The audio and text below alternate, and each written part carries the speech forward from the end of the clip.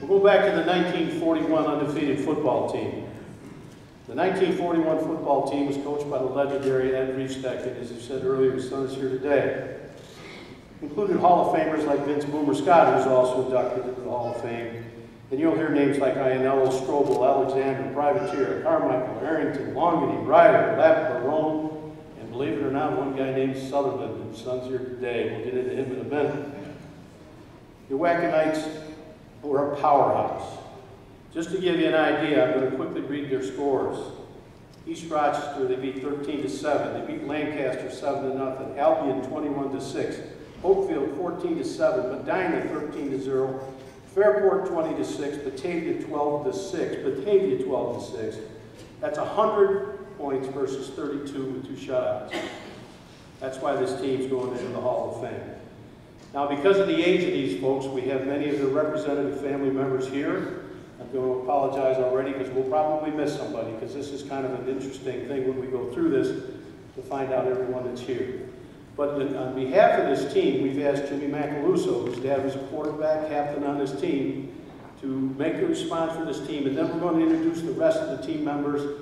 And at that point, if you're here, you represent one of those players, we've got a couple guys who give you a certificate over here. So Jimmy Mac, come on up here. By the way, you can buy a Chevrolet this afternoon too.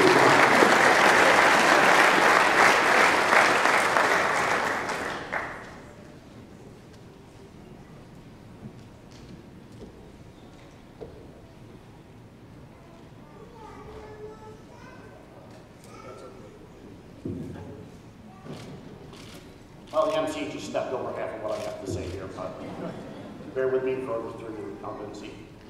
I would like to thank the committee for recognition of the 1941 Knights football team by inducting them into the Sports Hall of Fame. We honor this group today for their accomplishments as part of a run under legendary coach Ed Riefsteck that saw LeRoy go undefeated 4 out of 5 years.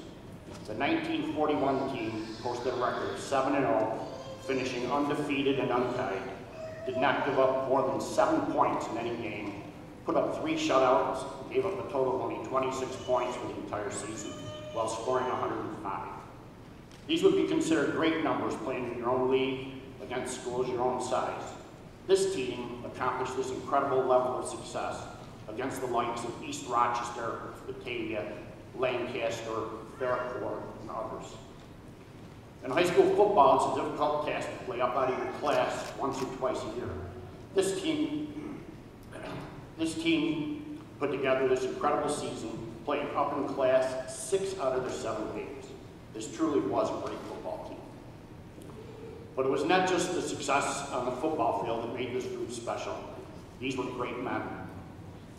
Just a few weeks after their last game, Pearl Harbor was attacked by the Japanese, and over 24 Americans lost their lives that day. Just 4 days later, Nazi Germany and Adolf Hitler piled on by also declaring war on America. Within a short period of time, many of these young men, still teenagers who were only a few months removed from being high school football players, were either drafted or stood in line to volunteer to put their lives on the line to defend this great nation. Within the next couple of years, most, if not all, of the underclassmen on this team would follow. It was because of them and brave men and women like them that we have our freedom today and are able to enjoy ourselves at events such as this. We will be forever indebted to them for this. It was both a privilege and an honor for me to have known most of these men personally. Through my interactions and conversations with them that spanned decades, I found there was a common thread that ran through almost all of them. For all of their personal accomplishments and personal successes, they would never talk about themselves. They would always readily talk about their teammates. They would talk about being proud to have been LeRoy Varsity Knights. They would talk about how proud they were to have helped build a tradition here that is second to none anywhere. And they always enjoyed watching that tradition carry on through the years. So in closing, on behalf of the 1941 LeRoy Varsity Knights football team and their families, I not only want to congratulate this year's inductees, but I also want to thank you for carrying on that tradition that these men helped build some 77 years ago. Thank you.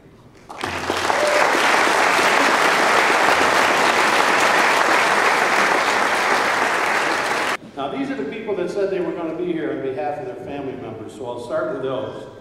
Christine McKenzie's here for Jack O'Malley. We're going to run through these quickly, but we have a certificate over here if you'd like to pick one up.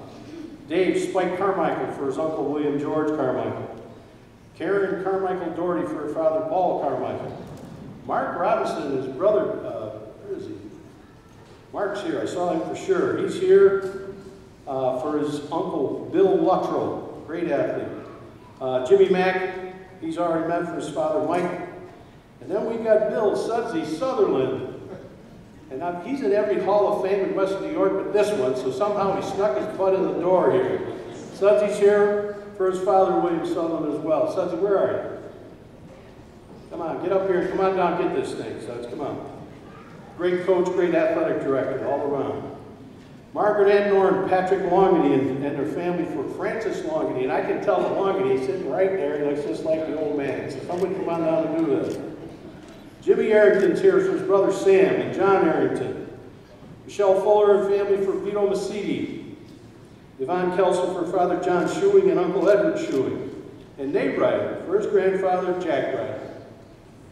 Now here's some other names. Don't know if they're family members here. If they're here, come on up and get one. Harold Alexander, James Iannello, Harry Strobel, Charles Alienel, Samuel Feely, Fran Privateer, Raymond Perry, Sam Marone, Fran Johnson, Vincent Iggy Scott, along with Boomer Scott, Donald Pinky Snyder, Pat McGrath, who was inducted into the Hall of Fame. We have one gentleman named Dee Munt. No one seems to remember his first name. If somebody knows that, let us know. Dick Rainey, Jack Jones, Edward Heeman, Charles Joy, Charlie Cavada, Robert Ho, John Stone, and Ed Lapp. That's all the ones we have. What a great honor to have that great group of men down here at the LeRoy Varsity Sports Hall of Fame. Let's give them a round.